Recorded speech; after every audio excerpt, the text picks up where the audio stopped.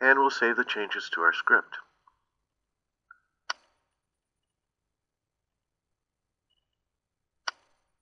When we reuse statements, we have the choice of keeping them linked back to the source or making them static. When they are linked, changes can be automatically propagated to all the scripts that use them.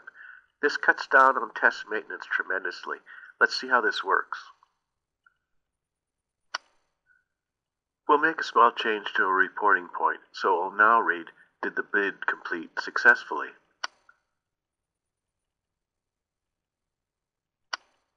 We'll save the changes, and then go back to the other script and see if the changes were propagated.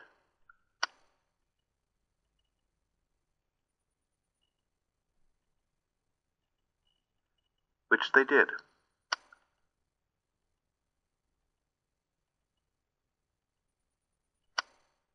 Now let's run our bid on flowers script.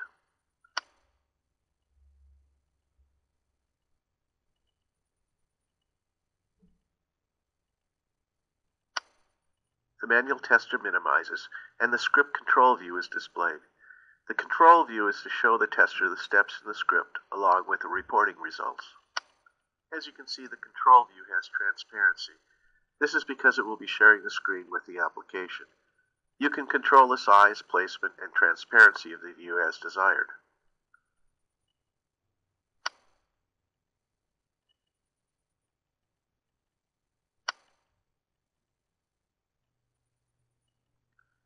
The auction application has already started, so we'll take advantage of this and use the Apply button to indicate the completion of the step. By the way, this is probably bad testing practice. As we go through the steps, we'll often be repositioning our script control view. Having a large high-resolution display helps too. We'll reposition our test bar so we can see things more clearly.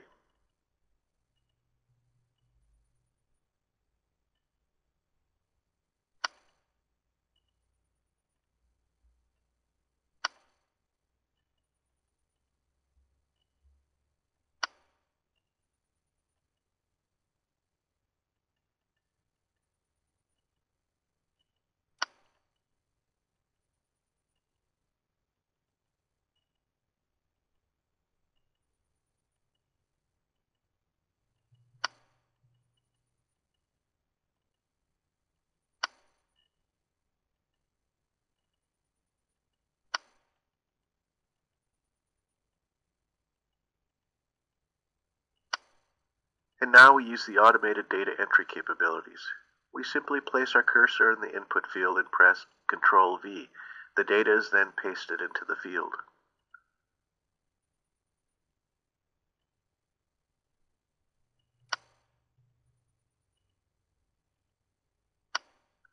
And do the same process for password.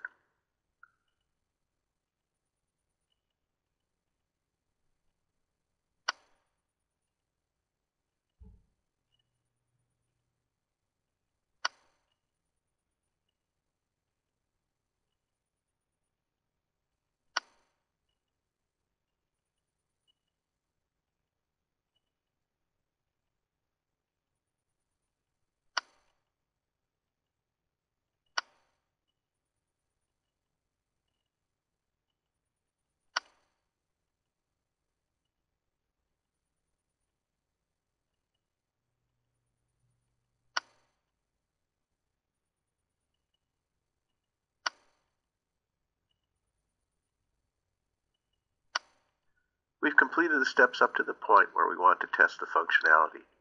Now we need to do some verification. You will note that the Apply button now has a drop-down menu enabled. This is what we'll use to indicate a pass, failure, error, or indeterminacy of the verification point. Here we need to verify the login name. It's correct, so we select Pass and apply the step.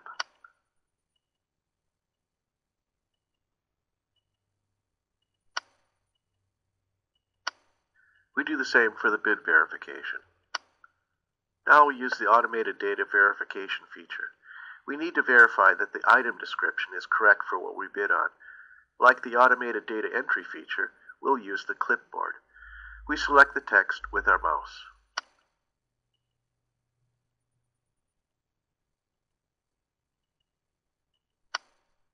hit Control-C to add it to the clipboard, and then use the compare icon to compare the results with what was expected.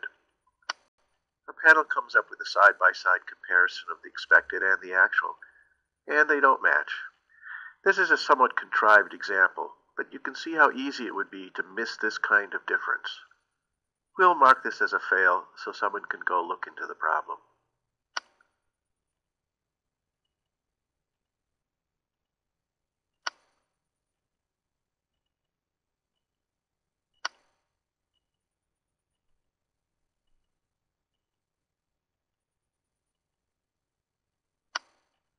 And we go on to the next verification point. It looks fine, so it passes.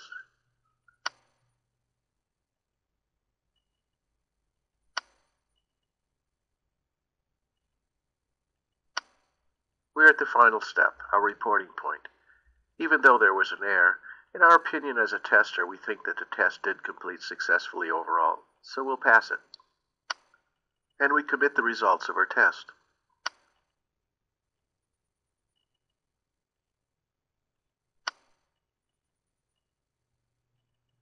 This concludes our demonstration of the Rational Manual Tester. In it, we saw how existing manual test scripts could be imported into the tool and then easily edited.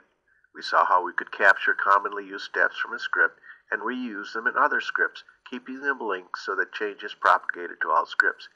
And we saw how automated data entry and comparison could cut down on human error.